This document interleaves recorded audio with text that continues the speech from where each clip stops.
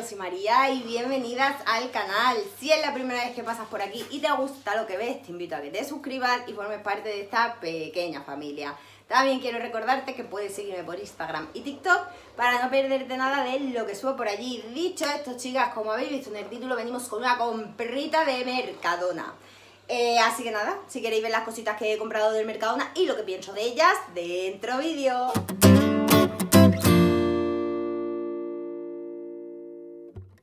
Pues lo dicho, chicas, comprita del Mercadona.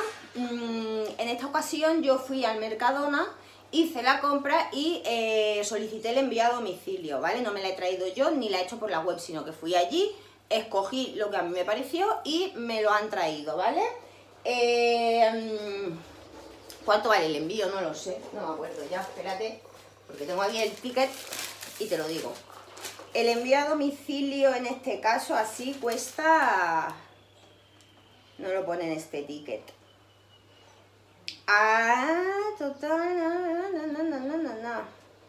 Pues no lo pone. Después os lo digo porque lo miraré en la factura que también me han traído y allí seguro que pone cuánto cuesta este envío a domicilio, pero no lo sé, la verdad. Pero bueno, así lo he hecho esta ocasión. Es decir, que he tenido un fallo muy gordo. Y es que se me han olvidado todos los helados. Los helados y el hielo. Porque iba con mi hijo y fui... cogiendo, pasamos por el pasillo de los helados y digo, no, espérate, que eso lo cogemos lo último, pues para que se conserven mejor, para no... Total, que se me olvidaron, entonces ni tengo los helados ni tengo los hielos, pero bueno, sí que tengo algo de congelado, pues lo voy a enseñar lo primero. Voy a dar viajecitos porque no tengo ayudantes hoy, chicas. Los precios, ya sabéis, yo os voy enseñando tal que va saliendo, los precios por aquí arriba los vais viendo porque aquí tenemos que saber siempre lo que cuestan las cosas. He cogido dos bolsas de estas de jamoncitos de pollo. Ya sabéis que los cojo siempre, estos jamoncitos de pollo, porque me vienen súper bien. Los meto en el horno tal cual congelados, en bolsitas de estas que vienen con el sazonador, o con unas patatas, un poquito cebolla, un poquito pimiento, para guisarlos, para hacerlos con arroz. O sea, es que me salvan de muchos apuros tener estos muslitos en el congelador, porque se hacen de seguida y te valen para muchas cosas. Incluso cuando hace más fresquito para hacer una sopa y tal. Mirad lo que tengo por aquí. Está Lady Fiona flipando con tanta bolsa. Es un trasto, chicas. ¡Ay, qué trasto es mi Fiona! Y está pues alucinando con tantísima bolsa. ¿Verdad? ¿No has visto tú tanta bolsa junta? Ella va descubriendo todo, va descubriendo el mundo. Seguimos. He cogido alitas. Lo mismo, alitas congeladas, 2 paquetes, pues eso, para hacerlas al ajillo, para hacerlas guisadas, para hacer un arroz, para hacerlas como te plazca, con unas patatas guisadas. O sea, es que las alitas te vienen bien de todas maneras y pues, eso sería con las bolsas. Y en mi casa las alitas gustan mucho, así que las puedes hacer de 1000 maneras, en freidora de aire, guisaditas, al ajillo, fritas tal cual, les encantan en mi casa, o sea, de muchas maneras. Y te hacen todo el apaño. Después he cogido, he congelado por último, porque ya os digo que es que cogí estas 4 cosas y dije, vale, después cojo, y ya después se me olvidó. Ensaladilla, he cogido, que no suelo yo comprar ensaladilla de esta porque la hago yo, porque al final la ensaladilla no tiene nada. Pero mira, es que estoy, ya sabéis, en huelga de cucharas caídas. Y estoy muy vaga para cocinar y digo, pues mira, me llevo un paquetillo de estos de ensaladilla para una cena o para un lo que sea así rápido, pues ya la tengo hecha, que suelo cocerla unos minutillos y pista. Luego ya le pones tú lo que a ti te parezca, porque claro, yo cuando hago esto así de paquete, bueno, cuando lo hago casera también, pues luego le echo un atún, le echo unas aceitunas, pues le echo lo que me apetezca en ese momento, incluso palitos de estos de chaca, de surimi, lo que te encarte, esto le viene bien todo. Y ahora dejarme un momentito que guardo esto y seguimos. Y continuamos. Hemos cogido una bolsita de estas de magdalenas valencianas. Son las magdalenas que más gustan en la casa, o sea, son nuestras favoritas. A mí las magdalenas redondas no me gustan y estas valencianas están muy ricas. Y concretamente las valencianas de Mercadona están muy buenas. O sea, yo con el café con leche, untando magdalenas de estas, qué cosa más rica. Y me gustan mucho y hacía, por cierto, mucho que no cogíamos. Así que magdalenas valencianas. Un paquetito de azúcar, azúcar blanca, normal, pues para los postres, bizcochos o el café con leche, porque sí, chicas, yo le pongo azúcar al café con leche. No soy capaz de beberme el café con leche sin azúcar. Después he cogido las tortillas de trigo estas pequeñas, que sabéis que las cojo siempre, siempre, siempre, siempre, siempre, porque me vienen muy bien para los desayunos y las meriendas. Todavía no estoy comprando ya de vuelta a clases, porque todavía queda...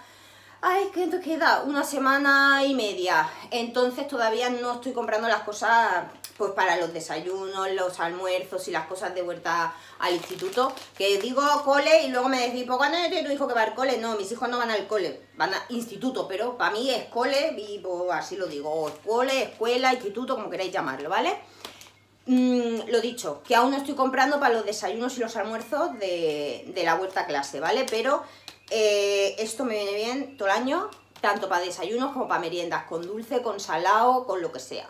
Ya sabéis que no son las que uso si hago fajitas. Si hago fajitas cojo de las grandes, que les cabe más relleno y se envuelven mejor. Después he cogido las galletas estas animadas, que son la imitación de las Tostas Ricas, que son las galletas que más nos gustan. Para untarlas lo mismo, en el café con leche, en el colacao, los niños, mi marido, los batidos. Mi marido le encantan los batidos de plátano y tal, y siempre le ponemos galletas. Así que estas galletas que son nuestras favoritas. Después he cogido la caja de 24 huevos, ya sabéis que esto no puede faltar, esto están todas, absolutamente todas mis compras, da igual la compra como sea de grande o de chica, el paquete de 24 huevos está siempre, porque en mi casa es raro el día que no se usa un huevo para algo. Para freírlo, para cocerlo, para un bizcocho, para un algo. Para un algo todos los días se usan huevos, así que gastamos muchísimo huevo. Después he cogido estas tostadas, son las tostadas clásicas de toda la vida de Dios, estas duras, porque, bueno, las que me seguís desde hace tiempo y veis los vlogs y tal, sabéis que yo no desayuno nunca, nunca desayuno, yo me tomo el café con leche y tiro pista ya hasta mediodía. Pero ¿qué pasa? Yo me levanto muy temprano, ¿vale? Yo me levanto a las 6 de la mañana, entonces, de 6 hasta las 2 que suelo comer, pues ahora sí que me apetece comer, me da hambre. Antes podía pasar con 2 cafés con leche perfectamente, el que me bebía a las 6 de la mañana, luego a media mañana me bebía otro, hasta las 2 tiraba. Pero ahora, por lo que sea, pues me da hambre, entonces con el segundo café me como unas tostadas de estas con Filadelfia y mermelada, con un poquito de jamón york, con un poquito de queso, con un poquito de paté, con un poquito de lo que sea. Y me gustan mucho estas tostadas para eso. Así que una nueva introducción en mi dieta. Después he cogido pan de este de hamburguesa, pues para una noche hacer hamburguesas, que me viene muy bien, así de cena rápida. Unas hamburguesas para hacerle lo que quiera. Yo le suelo poner, pues depende del día, hamburguesa, pimiento, cebolla, queso, huevo frito, otras veces pues con lechuga, tomate. Y este pan está muy correcto porque te aguanta lo que le quieras poner dentro, no se rompe, no se esmenuza, y está bastante correcto. A mí el sésamo este no me gusta mucho, pero es lo que hay. Que tú vas a decir, pero no le da, a mí sí que me da no sé qué es lo que me da. Después he cogido batidos, pero por aquí me aparece uno y me imagino que por allí me aparecerán más. He cogido 3 de batidos, como siempre, pues para mis hijos, básicamente, pues para desayunar, para merendar, para mi hija antes de dormir siempre se bebe un batido de estos. Batidos, 3 paquetes, ya sabéis, los cojo siempre. Tiramos esta bolsa y seguimos. He cogido 2 bandejas de estas de pincho de pollo. Este pincho de pollo es súper versátil también, o sea, es que te hace todo el apaño el pincho este de pollo adobado. Breve interrupción, que como habéis podido escuchar me ha llamado mi hija por teléfono. Lo que os estaba diciendo, los pinchos estos son súper versátiles, a mí me hacen todo el apaño para montones de cosas. Los puedes hacer así frititos tal cual, rollo pinchos sin varilla, o los puedes pinchar en una varilla y tienes pinchos con varilla, ¿vale? Los puedes hacer con arroz, los puedes guisados con arroz, guisados con patata, guisados con unos fideitos y te quedan buenísimos. Al ser pollo súper tierno, no necesita 200.000 millones de horas de cocción y si los haces guisaditos, en el momento de la cocción, como va soltando todo el adobo que lleva el pincho, pues te queda un arroz buenísimo, unas patatas buenísimas y un cardito buenísimo. Así que esto no me puede faltar, ya lo sabéis, que también los compro siempre. ¿Qué más? He cogido el jamón cocido este que cojo siempre, el de paquetico de 2, pues para eso, para desayuno, meriendas, para hacer sándwiches. ¿Sándwiches? ¿Se dice sándwiches? Como se diga. Para hacer sándwiches, para lo que sea, es el jamón cocido que compro siempre, es el que más le gusta a los niños y no me puede faltar tampoco. Después He cogido un paquetito de este de queso tierno de vaca de 12 lonchas. Uno no, que este que juraría que he cogido dos. ¿Ves? He cogido dos porque con uno no hacemos nada. He cogido dos, pues para lo mismo, para hacer las hamburguesas, para hacer unos sándwiches, para hacer un bocadillo de lomo con queso, de bacon con queso. Este queso en crudo no nos lo comemos nunca, siempre es pues para hacer algo en caliente. Funde bien, de sabor está rico y es el que más nos gusta y ya sabéis que cojo 2 paquetes. Después he cogido mini taquitos de jamón, lo mismo, sabéis que los cojo siempre. Para lo que sea. En invierno los cojo para guisar, para echárselo a los garbanzos, a la alubia, a las lentejas, siempre a todo el cuchareo de legumbre me gusta ponerle un paquetito, pero ahora los sigo comprando para saltear una verdura, para saltear una alubia verde, para saltear unos guisantes, para ponérselos a una tortillita, para hacer unas patatas con huevo frito, le fríes unos cachitos de estos, se lo pones por encima y te quedan buenísimas unas patatas con huevos. Para muchas cosas me vienen bien y siempre los compro. Y siempre compro estos pequeñitos. Seguimos, que ahora tengo ayudanta, entonces iré cogiendo las cosas de aquí mucho más rápido y mucho más fácil. Natillas de chocolate. Vino mi hijo conmigo, como ya os he dicho, entonces pues tiene el privilegio de elegir lo que él quiera. Y cogí natillas de chocolate, que a él le encantan las natillas de chocolate, cogí 2 paquetes. He de decir que ya sabéis que a mí las natillas de Mercadona me gustan mucho. Tienen un sabor muy logrado y no están arenosas y me gustan mucho.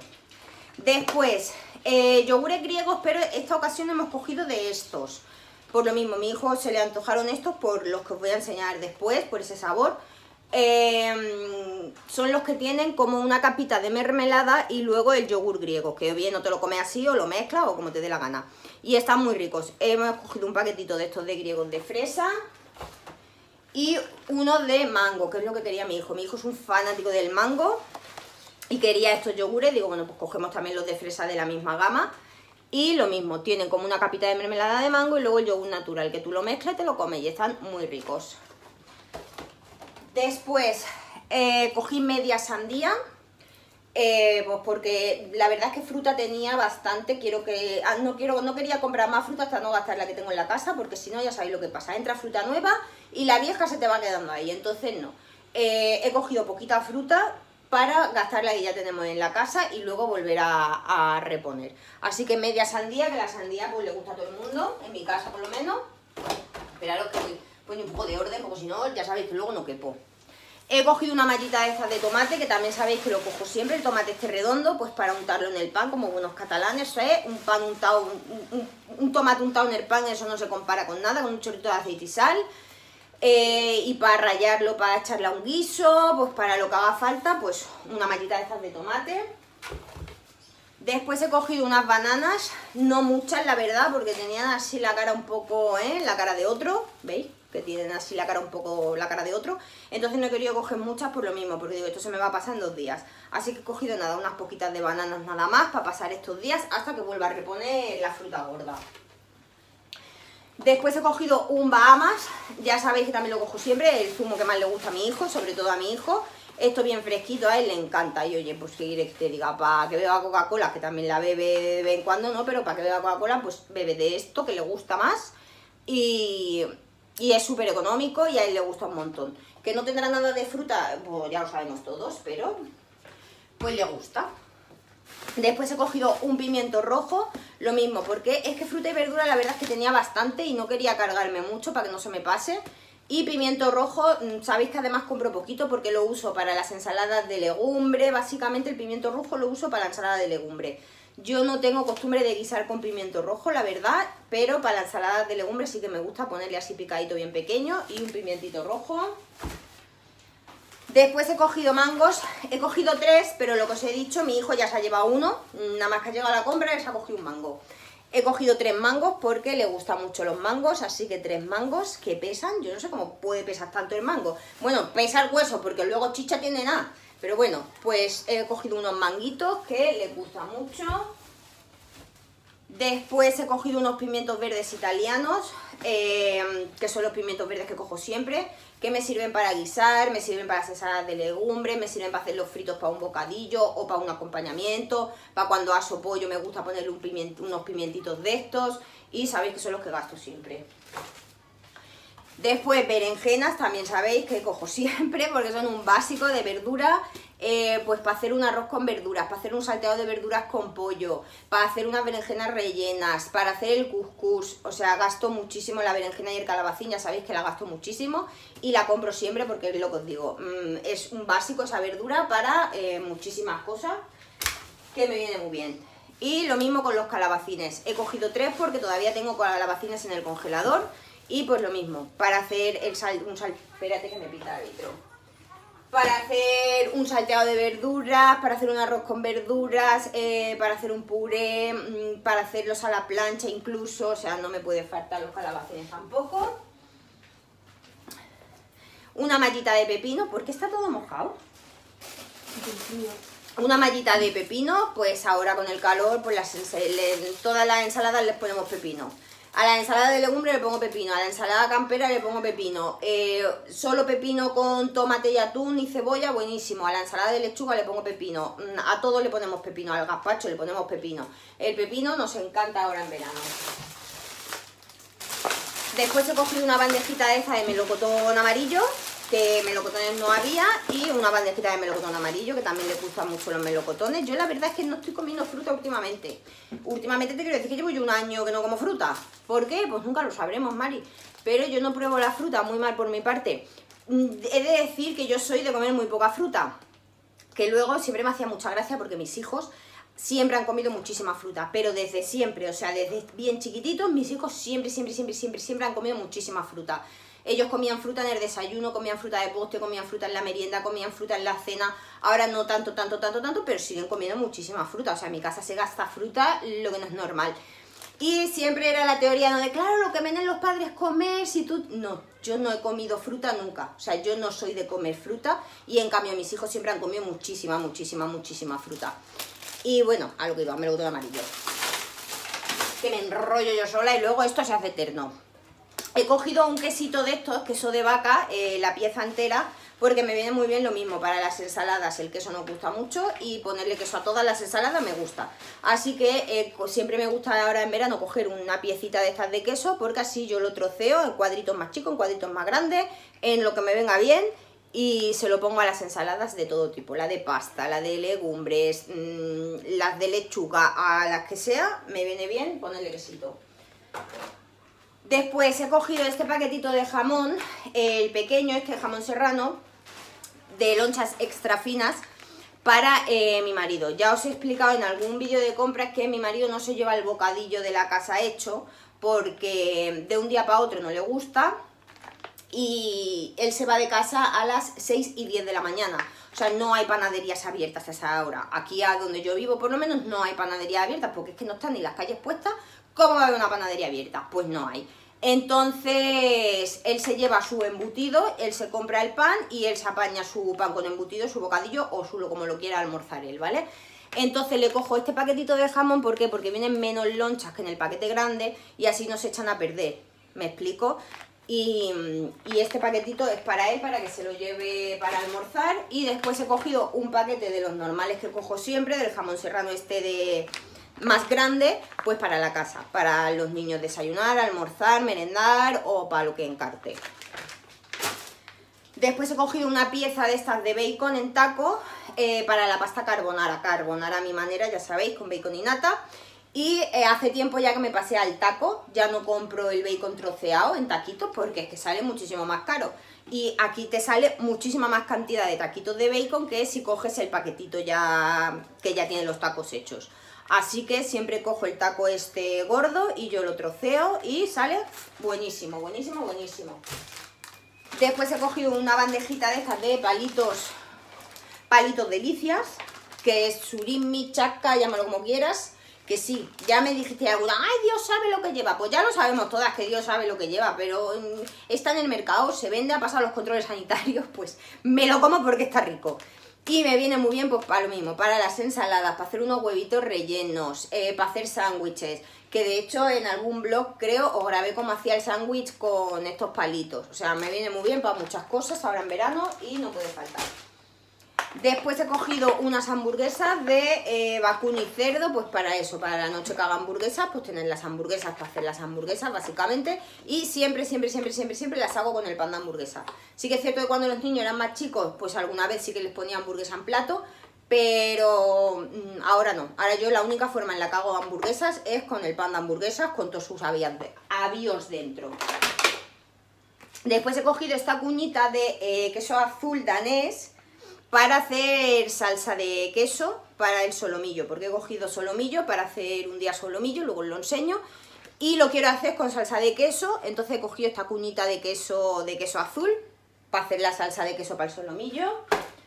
Después he cogido un blister de estos de salmón ahumado, pues para hacer unas tostadas con Filadelfia y salmón, básicamente la he cogido para eso, para hacer tostadas de Filadelfia y salmón, pues para un desayuno o para un lo que sea.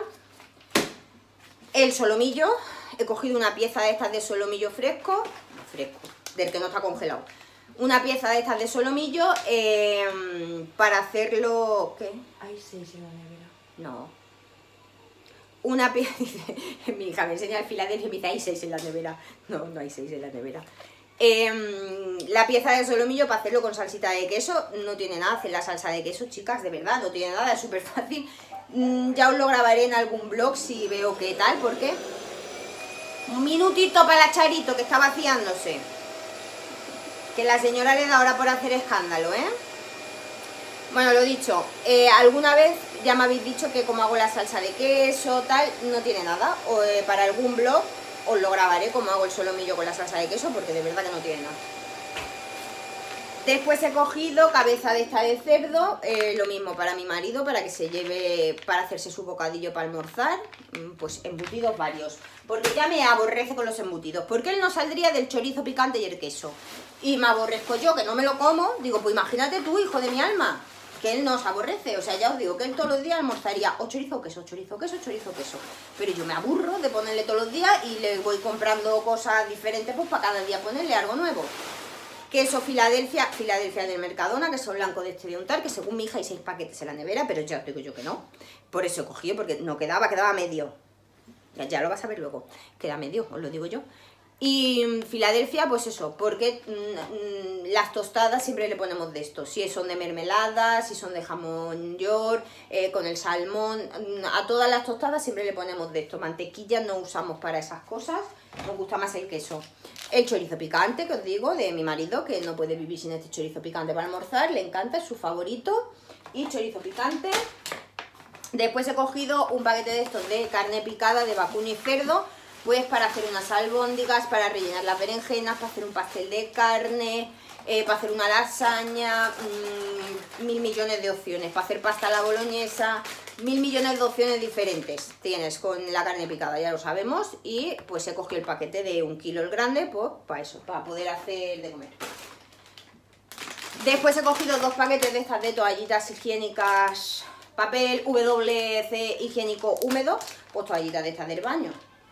Que me hizo una risa porque siempre que las enseño os digo, todas sabemos para lo que es esto, no hace falta que os lo explique. Y una muchacha me dijo en los comentarios, estabas enseñando las toallitas y ya estaba yo pensando, no hace falta que os lo explique, que todas sabemos para lo que es. Pues eso, 2 paquetitos. Después he cogido, porque en el último vlog os digo y os explico que me estoy quitando de la lejía. Porque sí, porque me entran a mi taranto raro y me estoy quitando de la lejía, sobre todo para la ropa, porque ya sabéis que yo la ropa blanca y las toallas blancas siempre las lavo con lejía. Pero como ya sabéis que yo tengo la piel, como la tengo de desagradable, pues me quiero quitar la lejía. Y vaya meneo los has dado ahora, chicas. Y entonces pues digo, bueno, me la voy a intentar quitar también para otras cosas, entre ellas para el baño. Veremos a ver, porque para el baño no tengo yo claro que me la vaya a quitar, te lo digo desde ya.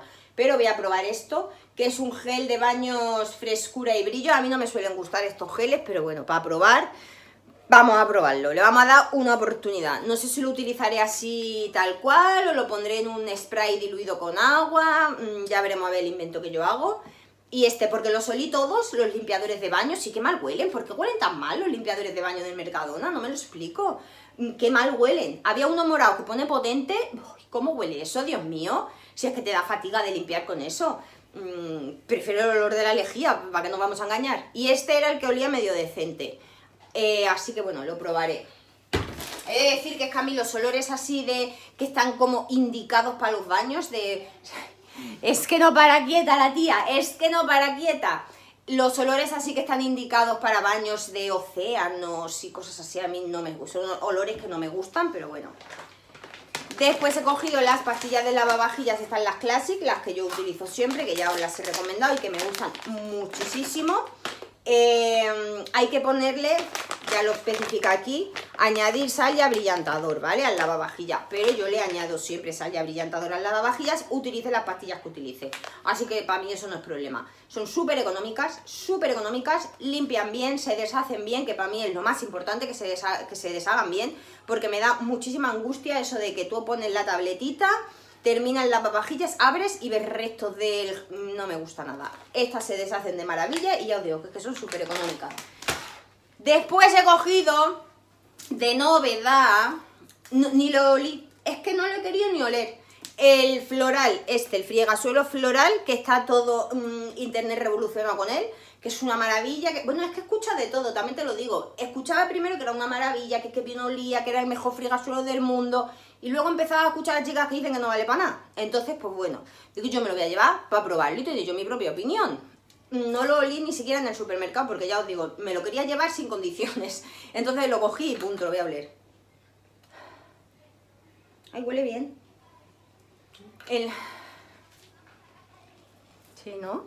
En la botella huele bien. Veremos a ver cuándo friegue. De hecho, voy a fregar, después cuando termine de vosotras, voy a fregar el suelo y lo voy a estrenar, porque yo no me aguanto, yo soy así. ¿Tengo 3 fregasuelos en danza? Sí, pero llega uno nuevo y yo lo tengo que probar.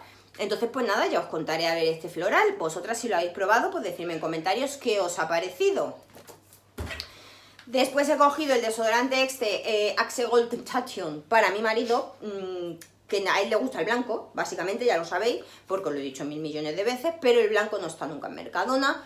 Y pues me pilla a mano, porque si estoy ahí haciendo la compra, pues ya lo cojo, porque no me voy a desplazar a ningún sitio a buscar el puñetero desodorante. Entonces, pues le cojo y es lo que hay. Pero a él le gusta el blanco, pero el que había. Sí, no sé, lo vamos a probar por primera vez. He cogido este serum. El Plex Repair regenera la estructura interna de cabello muy dañado. Serum con aceite de argán, yoyoba y karité. No lo hemos probado nunca en la vida. Sabéis que yo de serum siempre utilizo o el verde o el rosita. Son los que compro siempre. Llevo años usándolo porque esos llevan años en Mercadona. Pero salió este nuevo relativamente y yo nunca lo había probado. Y digo, pues lo voy a probar por lo mismo, porque también es... Lo voy a oler también, efectivamente. Ay, es más tipo crema, no es aceite. Lo tiene mi amiga. Es como crema, no es aceite. Los serum que yo utilizo siempre suelen ser aceites y este no es aceite, es crema. Bueno, no sé yo si me va a gustar, también te lo digo desde ya, pero bueno, lo vamos a probar a ver qué tal funciona. No, espérate, tengo el pelo mojado, tengo el pelo seco. Va, pero es que a mí me gusta echarme el pelo seco.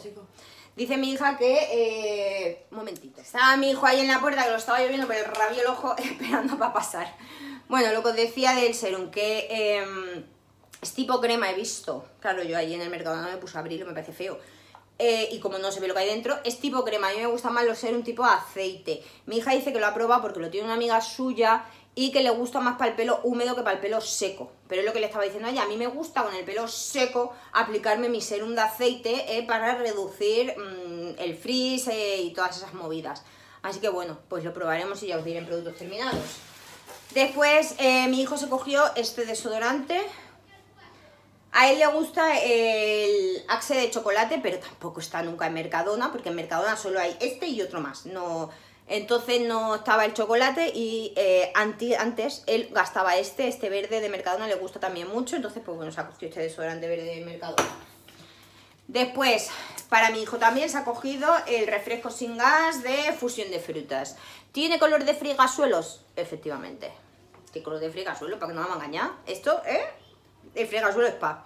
Pero bueno, a él le gusta y bien fresquito, me imagino, y pues esto. Después he cogido una botellita de aceite de girasol. Solo he cogido la botella pequeña. Sabéis que siempre compro garrafas, pero es que todavía me quedan aceites. Entonces no quería yo cargarme con la garrafa, por lo que os digo, porque se me prepara aquí un garraferío que luego no tengo dónde almacenarlo. Entonces no me queda poco, pero tampoco me queda mucho, ¿vale? Digo, me llevo una botellita así en plan de emergencia por si se termina tener. Porque me va a dar mucho coraje, que yo lo sé, que se me termine. Imagínate, quiero hacer una tortilla de patata y se me termina el aceite de girasol. Y si tengo que emplear aceite de oliva de 30 euros para hacer una tortilla de patatas, lloro fuertemente. Que yo sé que tú me vas a decir, porque me lo habéis dicho muchas, hacer una tortilla de patatas con aceite de girasol es un sacrilegio. Pues me da lo mismo. Lo mismo. O tengo que freír unas croquetas y tengo que usar el aceite de girasol de oliva, pues voy a llorar. Así que la voy a tener de emergencia por si se me termina la garrafa. Después he cogido un bote de mayonesa, pues para las ensaladas de pasta, para las hamburguesas, pues para lo que se emplee mayonesa básicamente. Tampoco somos muy mayoneseros últimamente. Antes compraba la musa. Pero es que están las cosas, los precios de una manera de disparados que no es normal, hija mía. Y comer tenemos que comer. Y tú me vas a decir, pues quítatelo del refresco ese que parece un frigasuelos y cómprate la mayonesa que te gusta. Si es que a mí no me gusta la mayonesa, básicamente. Así que, pues mayonesa. Espérate, aquí. Pan de molde, ya sabéis, el que cojo siempre, pan de molde. El pan de molde de Mercadona es el que más me gusta, es el que más resiste, el que no está como arenoso y está estupendo. Para sándwich, para merienda, cenas y lo que sea. Papel higiénico. En la última compra ya os enseñé el suave, que es como rosita, con unas mariposinas. Porque no hemos pasado a porque el otro que yo compraba siempre, el de doble capa o lo que sea, pues cada día es más fino, te quiero decir. Es que nos vamos a tener que ir limpiando con papel de fumar al final. Eso es muy finurro. Antes no era tan finurro, pero ahora ya lo han puesto muy finurro. Entonces nos hemos pasado a que es un poquitito más gordo, a ver si cada vez vamos a tener porque cada vez le bajan la calidad a las cosas, muy mal. Entonces, pues bueno, nos hemos pasado a que este sí es más gordito y este sí vale la pena. La mallita de cebolla de 2 kilos, pues ya sabéis, yo no hay guiso que se precie si no hay cebolla. Pero ya no solo lo guiso, las ensaladas, las hamburguesas. Bueno, es que en mi casa gusta muchísimo la cebolla. Así que la mallita de 2 kilos de cebolla, ya vamos a poner las cosas aquí. Después la Coca-Cola de 2 litros de rigor, el paquete de 2, Coca-Cola. Yo por mí cogería la de marca blanca del Mercadona porque a mí me gusta. Te quiero decir, es lo mismo igual, mi hija va diciendo con la cabeza. Es lo mismo exactamente idéntico, no, pero está muy lograda. La Coca-Cola del Mercadona está muy lograda y fresquita con hielo, está súper correcta. Pero a mi marido le da un pasmo y no le gusta. Le gusta solo la Coca-Cola. Así que pues Coca-Cola. Zumitos, he cogido 3 también, pero aparecen 2. No da igual, ya aparecerá. Los tres paquetes de zumitos que también cojo siempre, pues para lo mismo. Desayunos, almuerzo, meriendas, cenas, todo el día. Cuando les apetezca un zumito de estos, pues se lo beben, básicamente. Pero en especial esos zumos los cojo para mi hijo para desayunar, porque él no desayuna leche, entonces desayuna eso. Después he cogido 2, ¿he cogido 2? ¿O he cogido 3? He cogido 3. He cogido 3 zumos de estos multivitaminas. No, ya sabéis, lo dije también en la última compra. No estoy comprando una gran variedad de zumos. Antes compraba una gran variedad de zumos porque mi marido se llevaba cada día un zumo a trabajar. Pero ahora con las calores no se le apetece al hombre el zumo. Entonces no se está llevando zumos. Entonces solo cojo los 3 que sé que se van a beber en casa. Y el que más nos gusta es el multivitaminas que lleva zanahoria, naranja, limón y yo no sé qué lleva, pero este es el más correcto. Después he cogido una cajita de estas de Crunchy Choc, que son las galletitas estas que llevan chocolate y arroz inflado, pues esto está muy rico, es la imitación del Choco Flakes. Y están muy ricos, tanto para comerlos solos, así rollo galleta, como en la leche, están muy ricos. Después mi hijo se cogió un paquete de estos de ensaimadas. A mí no me gustan estas ensaimadas, son demasiado prefabricadas, demasiado de bolsa, pero a mi hijo le gustan y digo, pues ala, hijo, tira, el premio por haberme acompañado. Entonces, pues estas se ha cogido. A mí ya os digo que no me gustan porque las veo demasiado prefabricadas. He cogido un pan de estos de pasas, que nos encanta este pan de pasas con el quesito de piña, pero ¿qué ha pasado? Pues se me ha olvidado el quesito de piña. es lo que hay. Es lo que hay, el que no tiene cabeza tiene que tener pies y mañana tendré que volver a Mercadona para las cosas que se me han olvidado. Esto es así, funciona así. Pero este pan está súper rico con el quesito de piña por encima, para un picoteo, para una cena así de picoteo o para un lo que quieras. Está muy correcto y este pan está buenísimo. Después he cogido un cacao soluble, ya sabéis que es el cacao que más nos gusta en casa, o sea, ya no es por lo que valga, que es súper económico, además, te lo digo, pero ya no es por lo que cueste, sino es que es la fusión perfecta entre el colacao y el Nesquik. No es tan clarucho como el Nesquik, ni es tan grumoso como el colacao, o sea, es el punto entre medio perfecto y nos encanta. Y digo nos porque yo también bebo colacaos. Café, ya sabéis que siempre compro este, el natural fuerte, buenísimo. Súper recomendado para las que os guste el café fuerte, te quiero decir, si te gusta el café flojito, tal, este no es para ti. Este además es de intensidad 10, o sea, te despierta bien. Esperaros que llega. Lo que os decía, este café súper recomendado para quien os guste el café y para quien queráis espabilaros, necesitéis así, súper recomendado. Y queda rico tanto en cafetera italiana, que yo lo uso en las dos cafeteras, en la italiana y en la automática. Lo uso en las dos cafeteras y en las dos cafeteras sale súper rico. En la cafetera automática hace muchísima cremita, que mi marido siempre bebe café solo, él no toma con leche. Y en la cafetera automática le encanta por eso, porque hace bastante cremita por encima. Así que, muy bien. Después he cogido 2 botes de garbanzo cocido para hacer ensaladas de legumbres una vez a la semana. Tengo que hacer garbanzo de alguna manera y como no los estoy haciendo guisados, los estoy haciendo en ensalada, así que para hacer una ensaladita de legumbres, 2 botecitos de garbanzo cocido. Y mi hija se ha escapado, y me toca agacharme. Ketchup, he cogido ketchup, hacía muchísimo tiempo que no cogía ketchup porque ya nadie en casa comía ketchup, pero a mi hija le ha dado por querer ketchup. Lleva una semana que para todo lo que hago de cena, Pato quiere ketchup. Y nunca hay ketchup, por lo que os digo, porque antes siempre había ketchup en mi casa porque mi hijo era el niño el ketchup. O sea, eso no era normal ese hijo todo se lo quería comer con ketchup cuando era pequeñito, pero luego ya fue creciendo y pasando del rollo y dejó de comer ketchup. Ella no comía ketchup nunca, entonces pues dejé de comprarlo, digo, pues ¿para qué? Pero ya os digo que llevo una semana dando un por saco con el ketchup en todas las cenas, que digo, voy a cogerle ketchup para que se calle. Así que ketchup. Crema de cacao, la nocilla de Mercadona, ya sabéis, pues nocilla para hacer sándwiches. ¿Para qué? Para desayunar, para merendar o para lo que sea. Después he cogido un bote de estos de perejil seco, que ya no me quedaba, y me gusta siempre tener perejil, pues para guisar, para lo que sea, para lo que me haga falta el perejil. Y me gusta que han hecho los botes mucho más grandes, antes eran más chiquititos y ahora los han hecho más grandes, así que bien Mercadona. Seguro que es más caro, no me acuerdo del precio de lo que valía el pequeño, pero bueno, perejil. Después he cogido las latitas de atún. Atún, ya sabéis, siempre lo compro al natural. Yo nunca lo compro en aceites porque me gusta mucho más al natural, para que tenga el sabor al atún, punto pelota. Si luego quiero aceites, ya le pongo yo. Y pues eso, para las ensaladas, para rellenar unos huevos, para hacer unas tortillas, para echarse a lo que te venga bien. O sea, es que atún en mi casa ya sabéis que no puede faltar para hacer sándwich, para lo que sea. Después he cogido nata pequeña para la salsa de queso, porque para la salsa de queso no creo que empleara un paquete grande. Y los paquetes de nata, pues ya sabéis que es abrir y gastar. Al menos yo no me gusta guardar, si me sobra un poquito de nata no me gusta guardarla. Y pues para no desperdiciar, digo, mira, lo cojo en paquetes pequeñitos y si empleo 1 o 2, si necesito los 3, pues los 3. Pero así voy controlando un poquito más y no desperdicio. Y esta es básicamente para la salsa de queso. Y después he cogido el paquete grande para hacer la carbonara, ¿vale? La carbonara a mi manera. La nata de Mercadona, os lo he dicho 10.500 millones de veces. Es mi nata favorita porque es espesita. He probado 1.500 natas y aunque ponga espesa, luego no es espesa. Nunca sabré por qué. Porque hay natas que me han engañado. Porque tú ves textura espesa, la abres y tú la ves y es espesa. Pero en cuanto toca el calor se pone líquida. Y yo no quiero leche, yo quiero nata. Me da igual que lleve espesantes, yo quiero esto. Después he cogido un ajo en polvo, por lo mismo no me quedaba y tampoco me puede faltar porque se lo añado yo creo que prácticamente a todo. Así que ajito en polvo.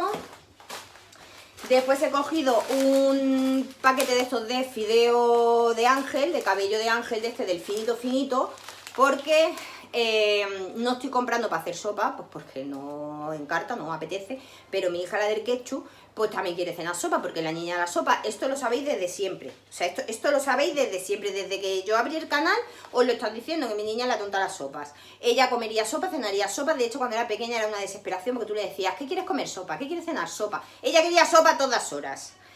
Entonces ahora se ha relajado un poco con el tema de la sopa, porque claro, me imagino que a 40 grados hasta a ella le da fatiga comer sopa, pero da igual, lleva también unos días que me apetece sopa, y solo me quedaba medio paquete de sopa de bolitas. Entonces pues he cogido de estos fideitos pues para tener pasta de sopa para cuando a la niña se le antoje la sopa. Y después he cogido un paquete de espaguetis pues para la pasta de emergencia. Ya os lo he dicho muchas veces, yo pasta nunca planeo hacer. Yo la pasta es un plato que nunca planeo de mañana vamos a comer pasta, no. Yo la pasta es cuando no sé qué hacer, o cuando voy muy pillada de tiempo, o cuando tal, pasta. O carbonara, o boloñesa, o con verduras, o con atún, o con lo que encarte. Pero es siempre en el momento apuro, de no he sacado nada del congelador y tengo prisa, o no tengo ni idea ni ganas de pensar, tiro de pasta. Y pues mi hijo prefirió espagueti a macarrones y espagueti al chío. Después he cogido el ave creme de pollo, pero de la marca del Mercadona, ¿vale? Los cubitos estos de ave creme, pues para lo que encarte de los guisos, o para salsa, o para lo que sea. Me gusta tener ave creme, incluso para cocer la pasta. Yo la pasta la cuezo siempre con un ave creme. Arroz, un paquete de arroz redondo, sabéis que es el que gasto siempre. No me gusta el largo, por lo que sea, no me gusta, siempre compro el redondo, da igual, sea en frío, en cuchareo, en lo que sea. Y este arroz sale muy correcto, me gusta mucho. A mi hija le gusta más el del día, a mí el del día no me gusta, y en cambio a mi hija sí. Por lo que sea, a mí no me gusta, no lo veo yo correcto, se queda como el grano, como duro, no sé, o duro o pasado, no tiene punto medio. Fiona, no. El grano se queda o duro o pasado, para mi gusto, el del día. Y este no, este siempre se me queda perfecto. Y en cambio a mi hija le gusta más el del día. ¿Y esto es lo último? Ah, no, tengo ahí detrás. Bueno, aquí aparecen los dos paquetes más de batidos. ¿Os acordáis que os he enseñado antes los batidos de chocolate? Os he enseñado uno y os he dicho, he cogido 3. Bueno, pues aquí están los otros 2 que faltaban. Y ahora ya sí, queda arena para los gatos. No puede faltar, o sea, arena para gatos. Yo gasto arena para gatos como aire que respiro. ¿Qué te tengo que decir, Mari? Que gasto arena de gato y me tienen, ay, como me tienen con los areneros. Ellos tienen cada uno, porque si no habéis visto el blog en el que os presento a Fiona, ir a ver el blog porque ahí entenderéis, porque a lo mejor tú estás viendo este vídeo y no estás entendiendo nada. Pero buscar un blog donde os enseño a Lady Fiona, que es la gatita que os he enseñado. Bueno, lo que os decía, obviamente tengo 2 gatos, tengo 2 areneros. Un arenero más grande, que es el del señor Wilson, y un arenero más chiquito, que es el de la Lady Fiona, pequeñaja. Pues hija, tienen un rollo con los areneros. La Fiona se mete en el del Wilson, el Wilson se mete en el de la Fiona, los dos se meten en el mismo, así andan. Y digo, yo esto no sé si esto es normal, porque claro, yo nunca, ya sabéis que voy a dejar la arena. Hasta antes de tener al Wilson yo nunca había tenido gato en mi vida, o sea, yo no tenía ni idea de gatos. Y me informé y leí y investigué, ¿no? Pues para saber cuidar a un gato de la manera adecuada. ¿Qué pasa? Cuando llegó Fiona, que está aquí loca en mis pies jugando con la alfombra, cuando llegó Fiona a casa, pues hice otra vez, ¿no? Un estudio de investigación para ver cómo era tener 2 gatos, para ver qué necesidades necesitaban por separado, los juntos y todas esas cosas. Mira, mira, mira, mira la Fiona, el porrazo que os ha dado. Entonces, pues eso, ponía que, pues obviamente tenían que tener cada uno su arenero, pero esto es traer un rollo con el arenero, que ya os digo, es que incluso los 2 juntos dentro del mismo arenero están, o sea, se comparten los areneros que da gusto. Y arena, pues porque hay que cambiar mucha arena en esta casa. Y sí, siempre utilizo esa básica, la básica, antibacterias, porque yo cambio muchísimo los areneros, porque lo único malo que yo veo de tener gato es el arenero. Que a mí el olor del pis del gato no me gusta nada. Bueno, yo creo que a nadie le debe de gustar el olor de pis de gato, pero bueno. Que yo no soy capaz de ir quitándole. He probado arenas aglomerantes, he probado las de sílice, esas que son como piedras. Yo eso de todos los días quitarle las cacas, a mí me sigue oliendo el arenero mal. Te quiero decir, y da igual, ya os digo, he probado aglomerantes caras, he probado aglomerantes baratas. Yo prefiero cada 2 días, vacío arenero, limpio bien el arenero, arena limpia. Sí que es cierto que el día de por medio que no le cambio la arena, les quito las cacas, pues para que no se estén revolcando con las cacas. Pero a mí me gusta eso, me gusta cambiárselo muy de continuo y que tengan su arena limpia, pues porque al final es eso, ellos se meten ahí dentro, ellos se escarban, luego se suben al sofá. A mí no me gusta eso de quitarle las cacas y que la arena siga y siga y siga y siga y siga. Pero es con yo y mis manías. Luego ya cada quien, cada lo que quiera. Patatas. Las patatas de Mercadona son buenísimas, os lo he dicho muchas veces. He probado de coger sacos de patatas de estos grandes en cooperativas, en tal. La mitad me salen malas, un rollo. Con la patata de Mercadona, a mí en la vida me ha tocado una patata mala. O sea, es que no es eso de decirte, bueno, una patata mala te puede salir. A mí con las de Mercadona nunca me ha pasado. Nunca me ha salido una patata mala. ¿Habré tenido suerte en la vida? Pues puede ser, pero nunca me ha tocado una patata mala. Y por último, pero no menos importante, la leche. Hoy la cajita esta de 6 botellas de leche. Sabéis que es la que cojo siempre en todas las compras también, porque hace falta leche en la casa. Y siempre la cojo entera, porque aquí pues entera y sin cosas, porque nadie tiene intolerancia, nadie tiene alergias, así que esta leche nos viene fenomenal. Y la compro en botella y no en cartón por logística de almacenamiento, básicamente. Y pues ya estaría, dejarme que busco la factura para ver lo del envío. Sí que salía en el ticket, yo es que soy más torpe que torpe, pero lo ponía aquí, preparación, aquí en medio, entonces por eso no lo había visto, yo lo buscaba abajo o arriba. 6,50, te quiero decir, ¿eh? O hace yo mucho tiempo que no hacía este sistema de transporte, que de verdad que igual hace un año tranquilamente que yo no compro así, de ir al súper y que me lo traigan, pero yo tengo recuerdo de que costaba 4 euros, 6,50. 2,50 euracos más, se dice pronto, ¿eh? Se dice pronto, pero bueno, es lo que hay por la comodidad de que te lo traigan a la casa. Y esto me ha costado 224,61. Ahí podéis verlo, 224,61. Y esta ha sido la comprita de esta vez. Ya me diréis en comentarios qué os parece, qué opináis. Y como siempre os digo que muchísimas gracias por estar ahí un día más conmigo, que si el vídeo os ha gustado, os ha servido, os ha entretenido, pues me regaláis un me gusta, que me hacéis súper feliz. Yo espero que estéis todas súper bien, que vuestras familias estén súper bien. Os mando un besazo enorme donde quiera que estéis y nos vemos en el siguiente vídeo. Adiós.